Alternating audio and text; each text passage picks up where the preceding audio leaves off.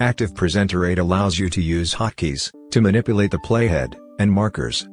This helps to speed up your work while editing your video or project.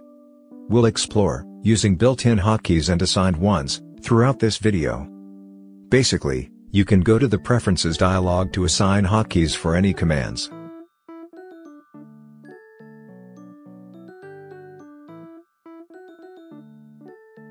However, there are several built-in hotkeys that help to control the playhead and markers, and cannot be changed.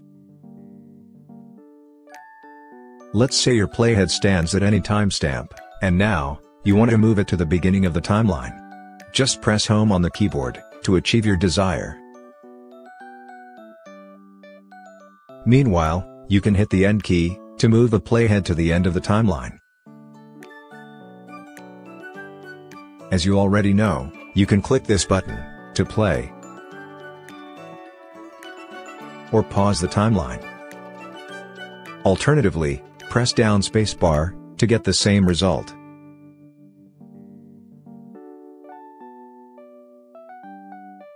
Hold down Ctrl while scrolling the mouse wheel up or down to zoom in or zoom out the timeline, respectively.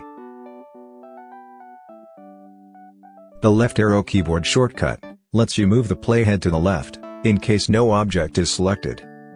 Each time you press left arrow, the playhead moves to the left, and decreases by 20 units.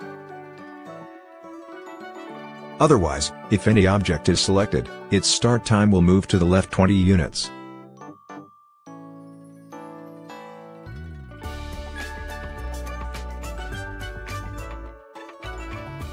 These shortcuts lead you to the same result as above, but faster than 10 times. For example, the playhead is placed at the 5th second. When holding down Ctrl and pressing left arrow, it moves to the left, and decreases by 200 units. This works the same way as the selected objects.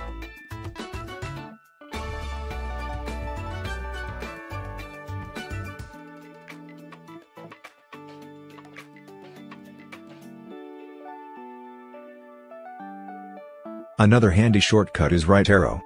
It helps to move the playhead to the right by 20 units if no object is selected.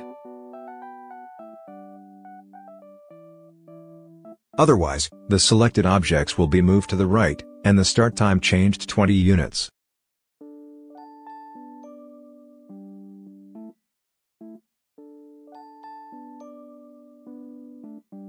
With the Control key, the accelerator is 10 times faster. Hitting Ctrl right arrow moves the playhead by 200 units.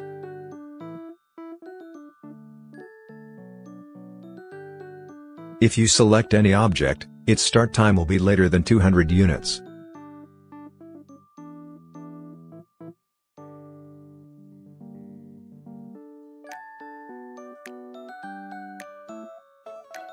Let's see the selected range. The playhead and two markers stand at different positions now. Just press down square brackets to move the playhead to the start marker, or the end one, of the selected range quickly. Go against the above hotkeys, hold down Shift and square brackets, to set the start marker, and the end one, of the selected range at the playhead position.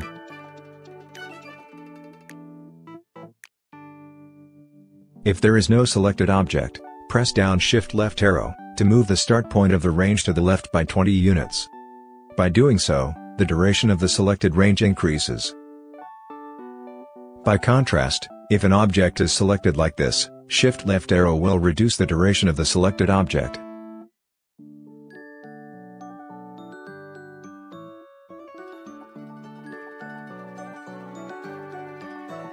Hitting these keyboard shortcuts shows you the same result as above, but 10 times faster.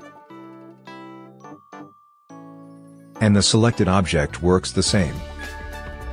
Let's see.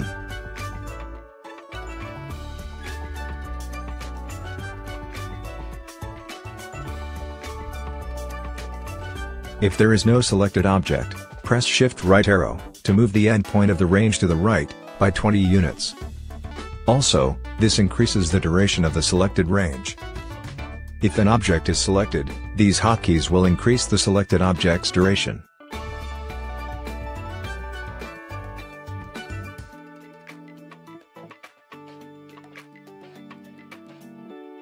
You can achieve the same result as above but 10 times faster when using these shortcuts.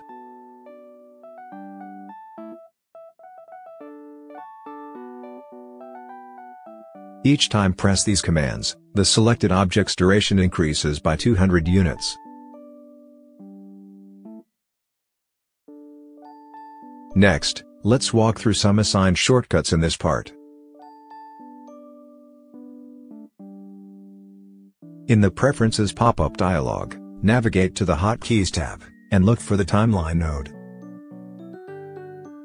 As you can see here, we assigned hotkeys for record narration and the cut, copy, delete, crop commands.